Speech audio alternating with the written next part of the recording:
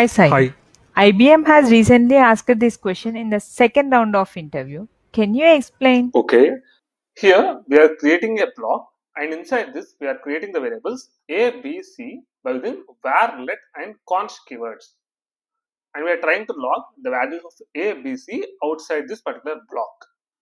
One most important thing you need to remember in JavaScript is whenever we declare the variable by using var keyword in JavaScript, then they will become either function scoped or global scoped, but they will not become block scoped.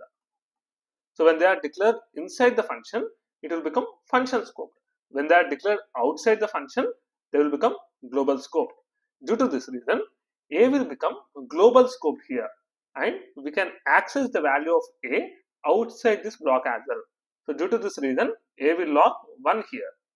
Whereas here, we are declaring the variables by using let and const keywords.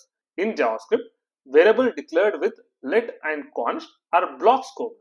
So they cannot be accessed outside this particular block. Due to this reason, when we try to access B and C outside this particular block, it will throw a reference error saying that B and C are not defined because they are defined inside this block. So we cannot access this outside this particular block. Hey, Sai, where can I get all these practical interview questions and answers? You can get all these interview questions from the link in my bio.